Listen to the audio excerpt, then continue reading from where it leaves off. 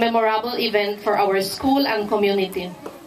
As I was going through my files last night, I opened a letter in my computer dated March 11, 2009.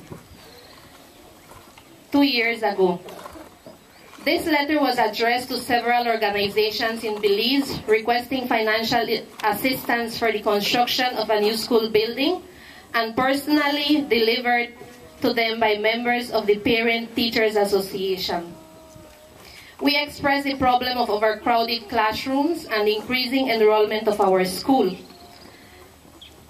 Our PTA became disappointed when no one gave us a positive answer. Shortly after, we were invited by the village council to a meeting where they informed us about Engineers Without Borders and their plan to help our community. Mr. Pat Coyle also visited our school and asked about our needs.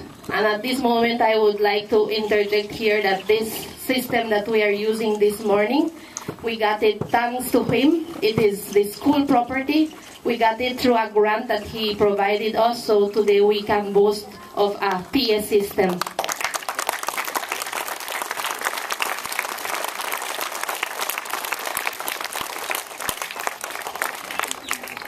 So this was the opportunity.